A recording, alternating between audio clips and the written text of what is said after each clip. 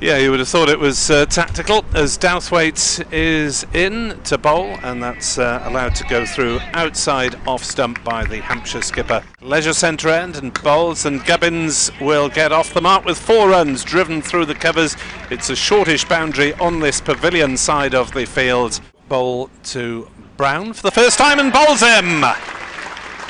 Dan Douthwaite has the breakthrough. Hampshire 17 for 1 in the 5th. Douthwaite bowls, big appeal for LBW, must be close, it's given. Pressed on the back foot, didn't get much bounce, and Douthwaite has a 2nd wicket in his opening spell.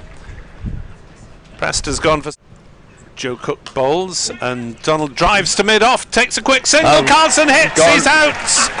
Donald has run himself out. It's a terrible run. Kieran Carlson with a direct hit, 48 for 3. Donald run out for 7. Is Govin, and he bowls. Appeal for LBW. Huge edge out. It looked a very good appeal, and Middleton, you've got to go, lad. You don't hang about and look at the umpire.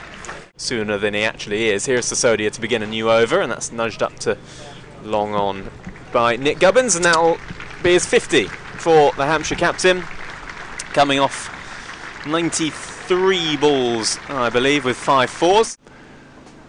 As Albert pushes at that one, is caught behind. Wheel has a wicket, 5 down. Albert's useful attempt to rebuild is over after a partnership of 45 with his skipper Nick Gubbins. Wheel has gone, caught Cook, bowled Wheel. As Carlson is round the wicket to the left-handed. Gubbins, who comes down and has hit that. Could be out. Yes, it is. Caught on the mid-wicket boundary. Well bowled, Carlson. That's a good wicket to get as Gubbins, after playing a superb innings of 93. 240. Well, that'll be close as Sisodia sees the reverse coming out from Barker, and it didn't look too good. He was trapped leg before. 176 for 7. Gorvin in once more, and he's caught behind. Is he, Curry? Yes. Flashed at one outside the off stump and lost his balance whilst doing so, and there was half a chance of a stumping. He kept his foot in the ground, but leisure end comes in, and slower ball, which is driven up to long off for a single, and that's the 50 there. And generous applause from this crowd, and it's a good innings played there by Ian Holland. Came in to join his captain, and things weren't going too well, but he's rescued. In comes Wheel and bowls to him, and he's pulled that big shot. That's cleared everything over the pavilion for 6. Douthwaite bowls shorter. Holland, has he got all of this? Yes, he has. That's hitting the marquee. That's through the marquee, I think, and onto the rugby pitch. 6 for Ian Holland.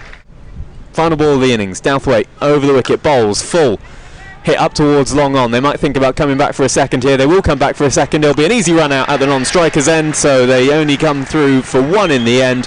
John Turner is run out for 12, and Hampshire end on 228 for 8.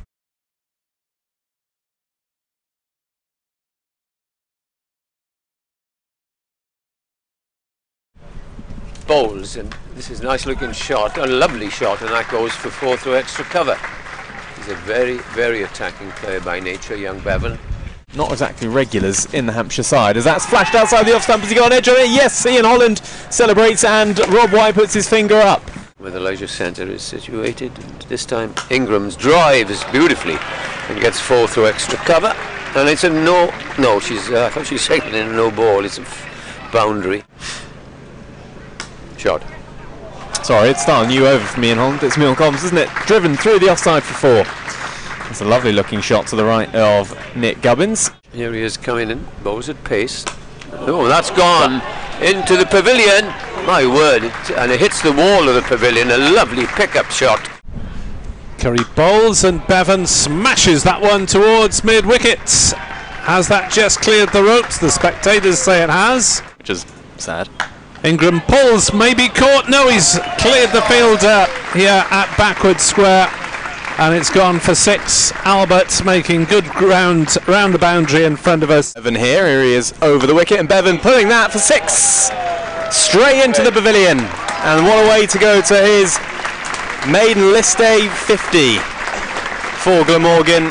Shakes hands with Colin Ingram, and the crowd here applaud, and what a way to get to it.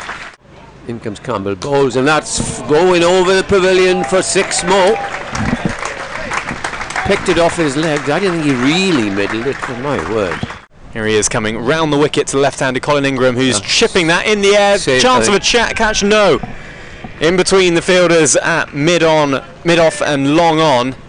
It was Scott Curry who had to backtrack and go slightly to his left-hand side, and in truth that was always just out of his grasp, and he was never... Oh, I thought it might. This has gone over the pavilion. Got into it. Absolute.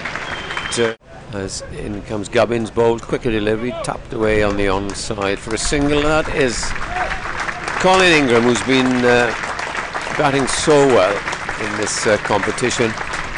Reaches his 50. He's played second fiddle, and as you say, not many people do that to Colin Ingram. Here's the next ball, and here it comes. It's going to reach his 100 with a magnificent 6, which has cleared our 10th at mid-wicket. And Tom Bevan raises his bat, he raises his cap, and the crowd raised to this young man, 22 years of age. And the fielders, the Hampshire fielders, they all applaud him, which is a very sporting gesture, as Tom Bevan goes to 101, 163 for 1. On bowls, and Bevan smashes another one over long on. 6. That's gone all the way for 6.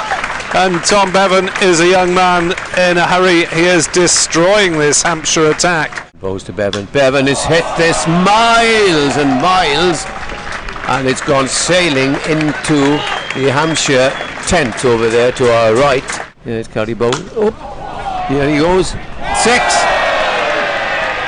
Oh dear, Ian Holland on the boundary got the ball and hands then let it go through his hands. Curry's in, bowls. Here's another one. No, he's going to be caught.